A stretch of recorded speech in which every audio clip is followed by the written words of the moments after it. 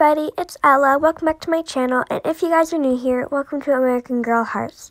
Today, I'm going to be showing you guys what I want and what I think the new historical character Courtney Moore is going to look like.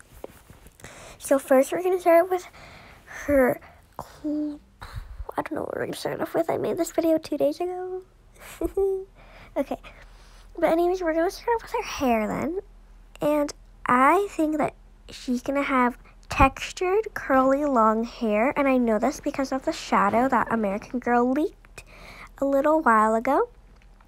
So I think that she has this hair right here. And then I think that it's a strawberry blonde, because American Girls never come out with a doll with strawberry blonde hair. A lot of their dolls have been red hair, but I like the strawberry blonde, so I'm going to go with the strawberry blonde. Now we're going to go with facial features. I do not think she's going to have freckles, and I also think that she's going to have face mold B. I just think that face mold B would just fit her style a little bit better than all the other face molds. So we're just going to go with face mold B, and I think that she is going to have a little bit of darker skin. Now onto the freckles. I do not think she's going to have freckles. And also her eyes. I think that she is going to have light brown eyes.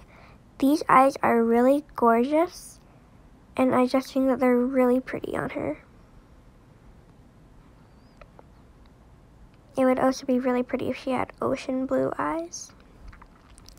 Now, obviously, going on to the outfits, this isn't an outfit that she, would wear, obviously, because she's from the 50s. Not from the 50s, the 80s, I'm sorry. She's from the 80s. And I just put her in this outfit because it's cute.